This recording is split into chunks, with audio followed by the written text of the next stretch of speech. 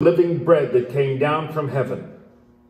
If anyone eats of this bread, he will live forever. This bread is my flesh, which I give for the life of the world. Then the Jews began to argue sharply among themselves, how can this man give us his flesh to eat?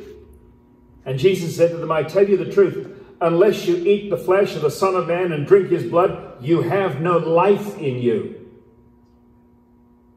Now, a moment ago, he said eternal life, live forever.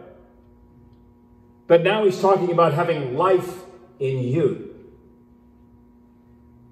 Whoever eats my flesh and drinks my blood has eternal life, and I will raise him up in the last day. For my flesh is real food, and my blood is real drink. And whoever eats my flesh and drinks my blood remains in me, and I in him. Just as the living Father sent me, I live because of the Father, so the one that feeds on me will live because of me. This is the bread that came down from heaven.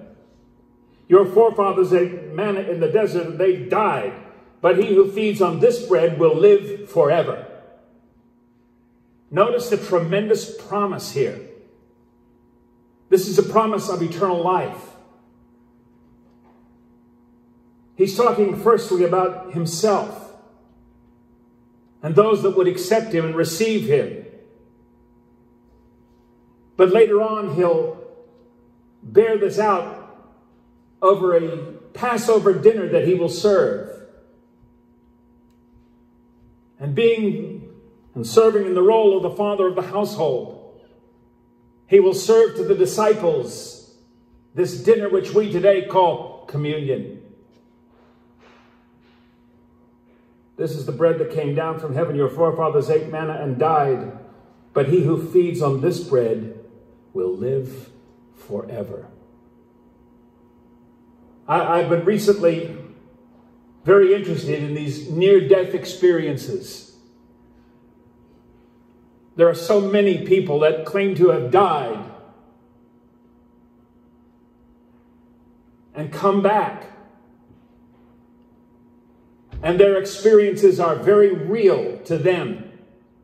Extremely real. In fact, they say it's more real than their life when they come back. Many of them say they ask to remain there. They beg to stay.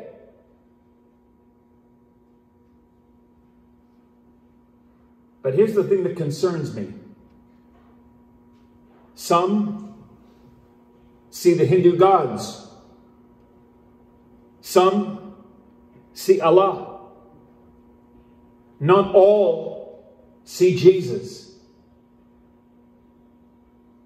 You say, well, certainly not all see Jesus. Not all are saved. No. I'm talking about all unsaved people.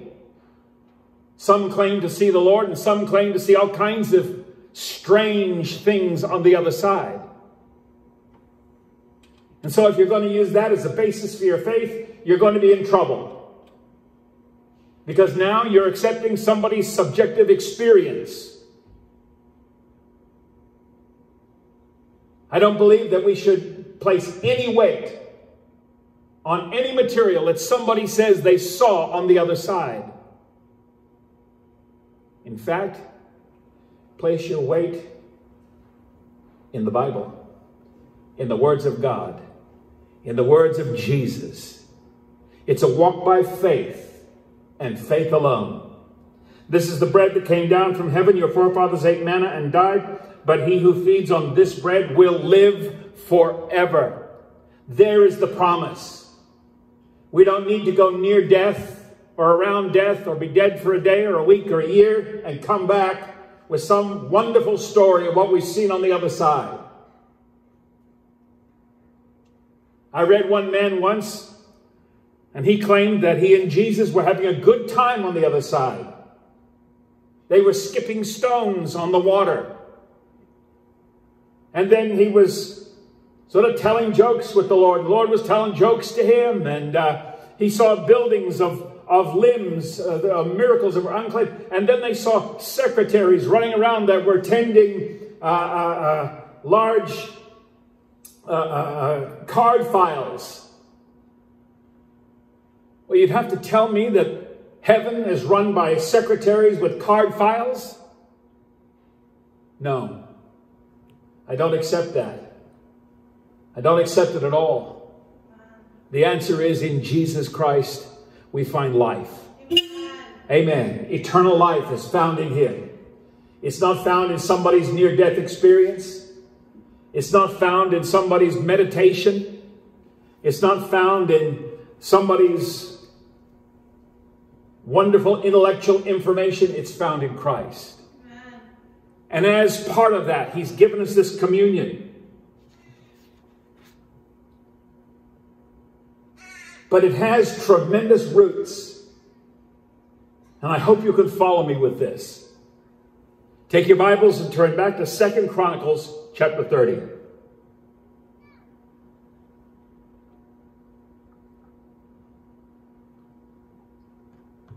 Second Chronicles chapter 30.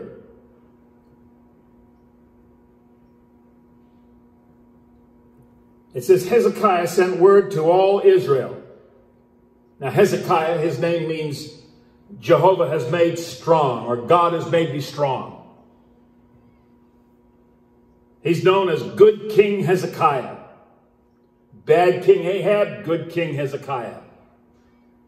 Hezekiah sent word to all Israel and Judah, and also wrote letters to Ephraim and Manasseh, inviting them to come into the temple of the Lord in Jerusalem and celebrate Passover, the Passover to the Lord, the God of Israel. The king and his officials and the whole assembly in Jerusalem decided to celebrate the Passover in the second month. Now, the Passover was to be celebrated in the first month. But they decided this particular year, for reasons beyond their control, to celebrate this in the second month. They'd not been able to celebrate it at the regular time because there was not enough priests that had consecrated themselves, and the people had not assembled in Jerusalem. So the priesthood in that particular year was not consecrated. They weren't ready. And so because of that, the people hadn't gathered. And normally, every male over 13 years of age had to gather 3 times a year: Passover, Pentecost, and Tabernacles. Well, that year, something went wrong. And a plan seemed right to both the king and the whole assembly. And they decided to send a proclamation throughout Israel. From Beersheba to Dan. By the way, that's an interesting reading. Normally, it's from Dan in the north to Beersheba in the south. This time, because Jerusalem is located pretty much in the south, it's from Beersheba up to Dan.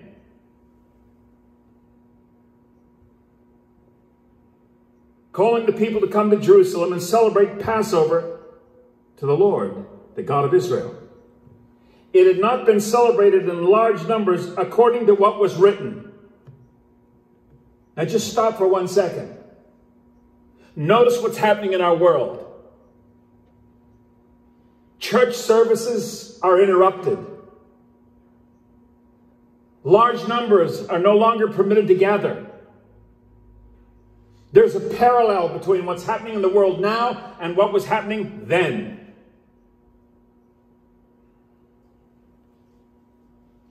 And even though they were instructed to do it in the first month of their year, because they had a heart to do it and wanted to do it, they did it in the second month. And you're going to see that God honored it. And at the king's command, couriers went throughout Israel and Judah with letters from the king and from his officials, which read, "People of Israel, return to the Lord, the God of Abraham, Isaac, and Jacob, and he may return to you who are left, who have escaped from the hand of Assyria. Do not be like your fathers and brothers who were unfaithful to the Lord, the God of their fathers, so that he made them an object of horror, as you see. Do not be stiff-necked, as your fathers were. Submit to the Lord. Come to the sanctuary, which he has consecrated forever. Serve the Lord your God, so that his fierce anger will turn away from you. If you return to the Lord, Then your brothers and children will be shown compassion by their captors and will come back to this land. For the Lord your God is gracious and compassionate. He will not turn his face from you if you return to him. People need to start coming back to the house of the Lord. Amen. And I'm looking forward to the days when we can open this building up and begin to house people once again inside the house of the Lord. Amen. The couriers went from town to town in Ephraim and Manasseh as far as Zebulun, but the people scorned and ridiculed them. Nevertheless, some of the men from Asher and Manasseh and Zebulun humbled themselves and went to Jerusalem. Also in Judah, the hand of God was on the people to give them unity of mind, to carry out what the king and his officials had ordered, following the word of the Lord. A very large crowd assembled in Jerusalem to celebrate the feast of unleavened bread in the 2nd month. They removed from the altars in Jerusalem, they removed the altars in Jerusalem and cleared away the incense altars and threw them into the Kidron Valley. Now let me just tell you what's happening. Hezekiah was a young king, and when he came to power, he cleaned out Israel of all its idol worship. And that's what's being described here. And they threw all that stuff into the Kidron Valley, which is the valley right beside Jerusalem. They slaughtered the Passover lamb on the 14th day of the 2nd month. And the priests and the Levites were ashamed and consecrated themselves and brought burnt offerings to the temple of the Lord. And they took up their regular positions as prescribed in the law of Moses, the man of God.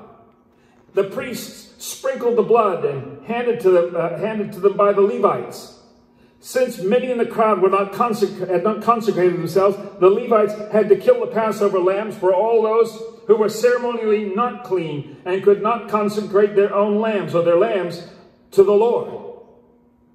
You know, one of the arguments against having communion is that people say, well, you know, I'm not necessarily right with God this week.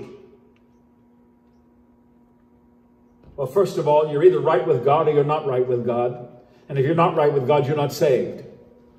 If you're saved, you're right with God. You may be backslidden. You may have issues in your life. But I'll tell you what. God said, I will never leave you. Amen. I will never forsake you. Amen. I will never turn my back on you. Amen. Amen. Since many in the crowd had not consecrated themselves. Many say, well, I'm not clean enough this week. I haven't done certain things that I should have done this week. Well, listen, let me tell you something. God has made provision in the blood of Jesus. He's made provision for you. The Levites had to kill the Passover lambs for all those that were not ceremonially clean and could not consecrate their lambs to the Lord. Although most of the people who came from Ephraim, Manasseh, Issachar, and Zebulun had not purified themselves, yet they ate the Passover, contrary to what was written. Now you would think God would visit judgment on them. Here are all these people that had not prepared themselves for the Passover because it had been suddenly announced, we're going to do it in the 2nd month, and they were not ready for that. Well, it says, but Hezekiah prayed, saying, may the Lord, who is good, pardon everyone who sets his heart on seeking God, the Lord, the God of his fathers, even if he is not clean according to the rules of the sanctuary. Here is the king, here's the king who is beginning to pray for the people. And he's basically saying, Lord, there are some that are not exactly right. There are some that haven't consecrated themselves. There are some that really just don't have it all together right now. But God, they have a heart to serve you. God, they love you. Lord God, recognize what they're trying to do here and bless them in spite of their faults, in spite of their failings, in spite of their weaknesses. You know, you need to understand, God is not looking to squash you like a bug. It is his plan to bless you in spite of yourself, in spite of your weaknesses, in spite of your failures. It says in verse 20, and if you're an underliner and you're reading from a tangible Bible, or you're using your device, I want you to underline the next verse entirely. Verse 20. Remember what just happened. Hezekiah said, Lord, there are some that aren't right. There are some that aren't consecrated. In fact, there's large numbers of them. But they've come down here to worship you. They've come down here because they have a heart to do this. Now, Father, bless them and forgive them. And look at verse 20. And the Lord heard Hezekiah and healed the people. Healed the people.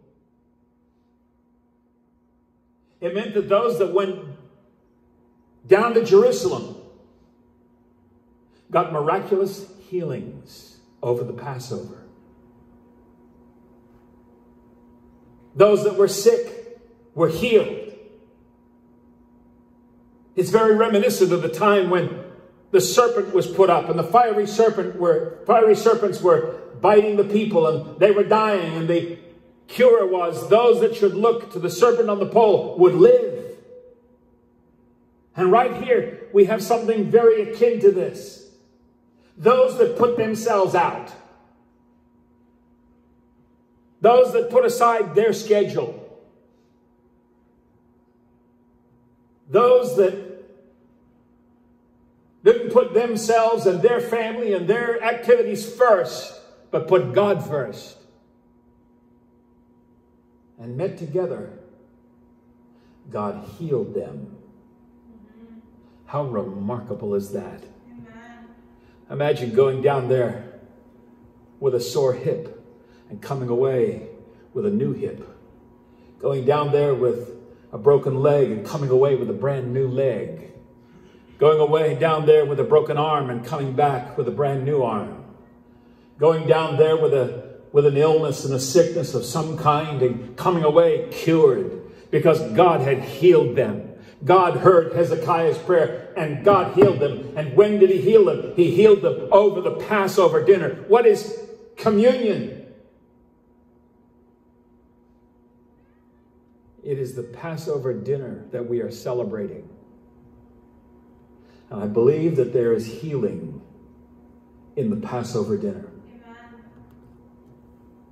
The Israelites who were present in Jerusalem celebrated the Feast of Unleavened Bread for 7 days with great rejoicing, while the Levites praised and sung to the Lord every day, accompanied by the Lord's instruments of praise. Amen. I guarantee there were drummers there.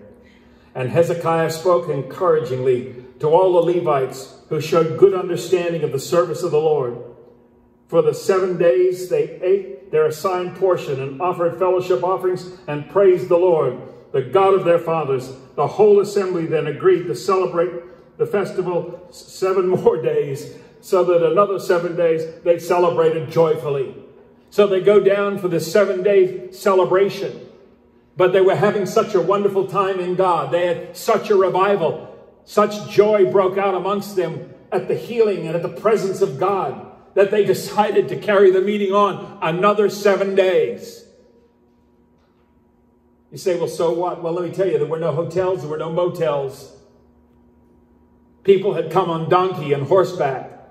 People had walked for miles. And they had got to Jerusalem. And when they got to Jerusalem and they had this tremendous meeting with God, it was so awesome that at the end of 7 days, when it was supposed to end, they sat down and said, you know, the presence of God is so wonderful. Let's go another 7 days. And Hezekiah the king provided 1,000 bulls and 7,000 sheep and goats for the assembly. And the officials provided them with 1,000 bulls and 10,000 sheep and goats. And a number of priests consecrated themselves. And the entire assembly of Judah rejoiced, along with the priests and the Levites and all who had assembled in Israel, including the aliens who had come from Israel and those who lived in Judah. There was great joy in Jerusalem, for since the days of Solomon, son of King David, king of Israel, there had been nothing like this in Jerusalem. They were having a revival, and it started with the communion. It started with the Passover dinner. The priests and the Levites stood to bless the people, And God heard them, for their prayers reached heaven, his holy dwelling place. What an amazing scripture.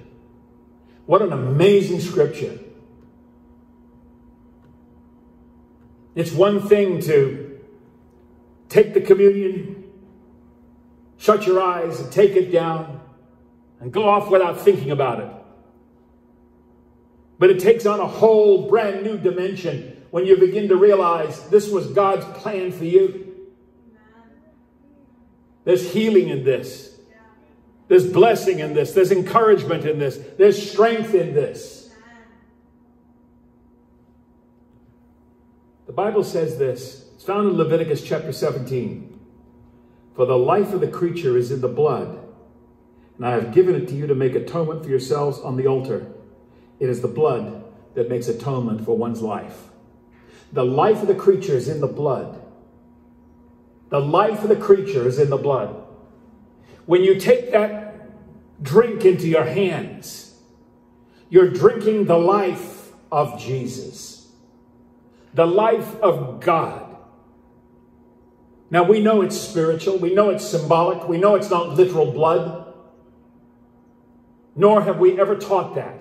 We do not believe in transubstantiation. You are taking an emblem, a representative. When Jesus handed out the communion to his disciples, and he said, this is my flesh, which is given for you, and this is my blood, which is poured out for you. He was in his flesh, and his blood was still in his veins. So they took an understanding this had spiritual meaning. Today, we forget that it had any kind of meaning. In many cases, it just becomes a little snack at the end of the service. It's like I've been a good boy or a good girl, sat the service through. I deserve this. Where's my cookies? You need to understand, we have to discern the Lord's body. We have to discern what is happening here.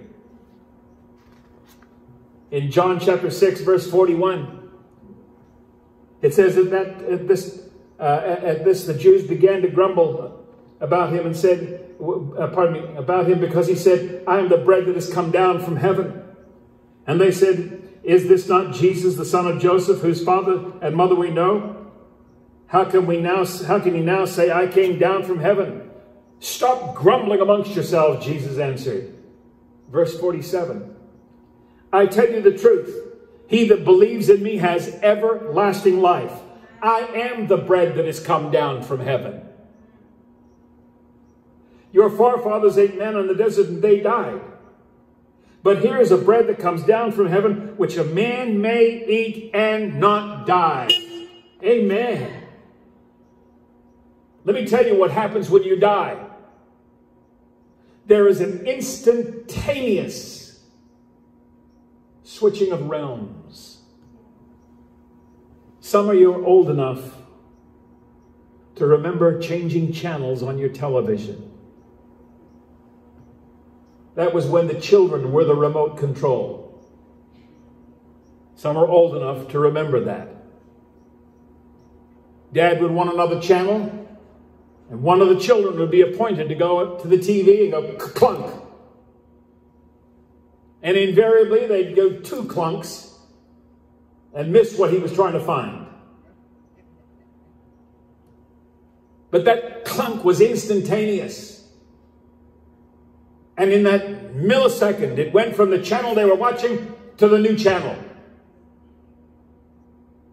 At death, this is what happens. It's a changing of channels instantaneously. Instantaneously. So much so that the Lord would turn around to a woman that he was talking to, and he would say, if you believe in me, even though you die, you will not die. Do you believe this? And she said, yes, Lord, I believe. Death of the body is real. Death of the believer is in some ways not real. If you're a believer in Jesus Christ, it is an instantaneous change. of states. So fast and so quick that there's no reason to believe anybody's even aware of it. And then the Jews began to argue sharply amongst themselves, how could this man give us his flesh to eat? And Jesus said to them, I tell you the truth, unless you eat the flesh of the Son of Man and drink his blood, you have no life. So when we eat this meal and drink this cup, we have life. Life in this body as well. Healing in this body as well.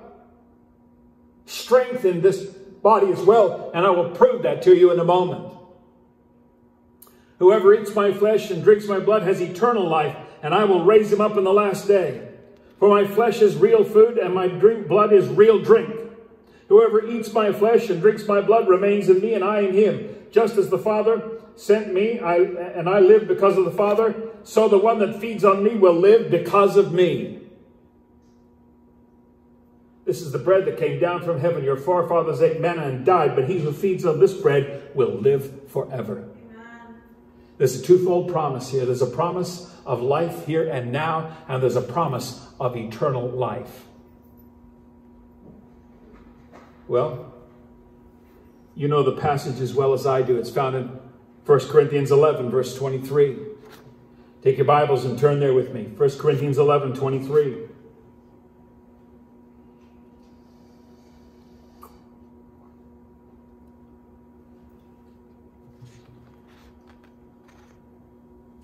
And here's what it says. For I received from the Lord what I also passed on to you. Now, understand what Paul just said. Paul just said, I didn't hear this from the disciples. This wasn't the scuttlebutt that was floating around. This is not hearsay. The Lord spoke to me personally. And here's what he told me. For what I received from the Lord, I also passed it on to you. The Lord Jesus, on the night he was betrayed, took bread, and when he'd given thanks, he broke it. He said, this is my body, which is for you. Do this in remembrance of me. And as his body was pierced and nailed to that cross, so our wafers are pierced, and we eat them as a representation of the body of the Lord Jesus. In the same way, after supper, he took the cup, saying, by the way, there are 5 cups at a Passover dinner. Here's the cup that comes after dinner. In the same way, after supper, he took the cup, saying, this cup is the new covenant in my blood. Do this whenever you drink it in remembrance of me. Whenever you take this cup, you're not remembering the old Passover of Moses. You're remembering me. What the Lord did is he took that Passover and he fulfilled it. And he demonstrated it. And then he said to them, listen, you Jewish boys, from now on, when you gather for Passover and you gather for communion, you're not any longer going to be celebrating what Moses gave, but you're going to do this remembering me and what I have done. Do this in remembrance of me. For whenever you eat this bread and drink this cup, you do proclaim the Lord's death until he comes. You do show it forth. You do demonstrate his death until he comes. Well, the death of the Lord is different to everyone else's death. It's different because he didn't stay dead. He died all right, but he came back to life 3 days later. And so when we proclaim his death, we're not just proclaiming the fact that he died, but that he's also alive and therefore came back, proving that he is the God he said he was. For as often as you eat this bread and drink this cup, you do show the Lord's death until he come. Therefore, whoever eats this bread or drinks this cup in an unworthy manner will be guilty of sinning against the body and blood of the Lord. Well, what does that mean? Therefore, whoever eats this bread and drinks the cup of the Lord in an unworthy manner. Who would be unworthy to take this? Well, if you're Catholic, you're going to be told that the unworthy person would be the person who, in fact, had not confessed or been to confession. And therefore, you are not fit to take the communion. But that's not how we believe. We believe that the person that is unworthy of communion is the person that is unsaved. You don't cast your pearls before swine. You don't give to the ungodly that which is godly. You take that thing that is godly and you give it to God's people. The anointing was never for the unsaved. The prophets of old didn't walk around with the horn of oil and just anoint people willy-nilly who are unsaved, ungodly, uncircumcised Philistines.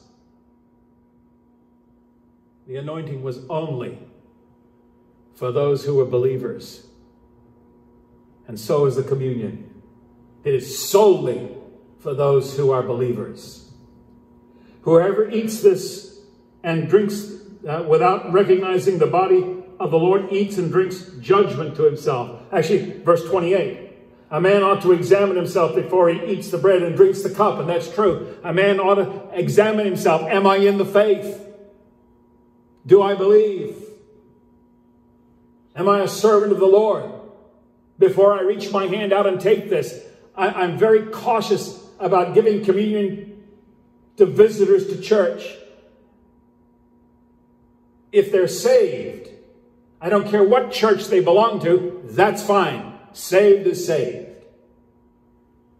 But if they're not saved and they're visitors to the church, they should not be given communion. For anyone who eats and drinks without recognizing the body of the Lord eats and drinks judgment to himself. Recognizing the body of the Lord. What does that mean? Well, let me ask you, how is the Lord's body right now? Is the Lord sick? We know that he carried our sicknesses. Is the Lord crippled over? We know that he carried our diseases. According to Isaiah 53, and I'll deal with this in coming weeks, there's a tremendous mistranslation there.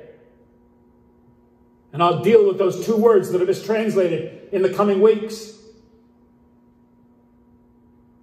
But for the moment, if we ask ourselves, what is the Lord like right now? I see him in the book of Revelation, high and lifted up.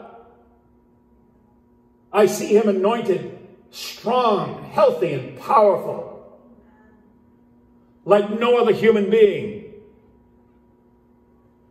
For anyone who eats and drinks without recognizing the body of the Lord,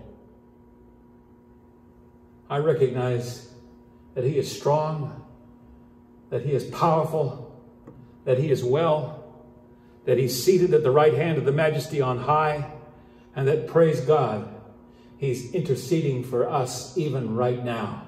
Somebody say amen. Amen. For anyone who eats and drinks without recognizing the body of the Lord eats and drinks judgment to himself. That's why many of you are weak and sick, and a number of you have fallen asleep. That term, fallen asleep, would be for us dying. A number of you are dead. Some of you just look dead. That's why many among you are weak and sick, and a number of you have fallen asleep. Why? Because people have failed to recognize the significance of what they're taking. Again, this is why we don't give it to the unsaved. It's not just a quick snack for them. This meal has spiritual significance. And he said, because of this, some have become sick, and some have become weak, and some have actually died.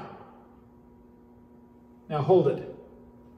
If that's true for those that do not recognize the body and the blood of the Lord, then I have to ask you, what is true for those who do recognize the body and blood of the Lord? And here's what I'm going to suggest. As there is punishment for those who take this thing in an unworthy manner, there is blessing to those who take it in a worthy manner. Amen. Remember when Hezekiah said, God, there are some that aren't consecrated, but their hearts are right. They want to serve you. Please accept them. And they served the communion. And guess what happened? God healed them. And I believe that as you take the communion, God is going to bring healing into your life. God is going to bring healing into your body. God is going to strengthen you. God is going to lift you out of the doldrums. He's going to lift you out of the darkness. Amen. He's going to make a change in your life. He's going to give you energy and strength. This is real food. This is real spiritual food to touch the hearts and lives of men. Not only is there eternal life found in this, but there is healing found in the communion. Well, he goes on, talks about those that are eating and drinking and so on, giving commands to how you should do it. But I just want to instruct you and tell you this. You're not here by mistake. If you're not well, you need this communion.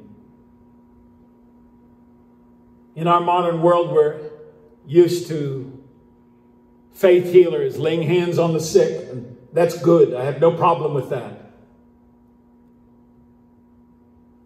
But here is something you can do at home by yourself with your communion. You can take the wafer. You can take the juice. You can take this as communion. No, you don't need a pastor there. No, it's not sacrilegious. According to the New Testament, you are a minister. And you could administer to yourself and you can administer to your sick family members. And the sicker they are, the more they need it. And if they're sick unto death, I give it to them every single day. And you will see improvement. And eventually, the sick will get well. For God is not a man that he should lie, or the Son of Man that he should repent. This is an amazing thing, this communion. And no, I don't just mean this particular communion. I mean communion in general. It's often and most often called the Lord's Supper because it's patterned after the dinner, the final dinner that the Lord had on the earth with the disciples. Half of the book of John is dedicated to this. It's a remarkable, remarkable meal. And he's passed it down. And he said, listen, you in Calvary Grace, do this in remembrance of me.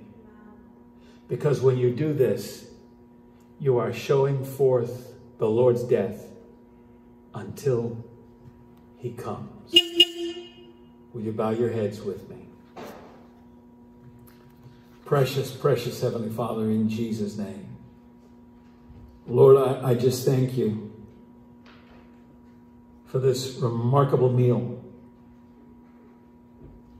Our people have received it in their cars right now. We're going to share this together. And I just pray that you would bring healing into them. As maybe for the first time they step back and they recognize our Savior, strong and healthy. And they apply that to their own lives. Lord, in Jesus' precious name, let this be a moment of change in their lives, a moment of healing. Take away fear, take away anxiety, lower blood pressure. Father, in the name of Jesus, bring down every condition that affects their bodies. Bring blood sugar down. Lord, in Jesus' precious name, kill and squash cancer to death.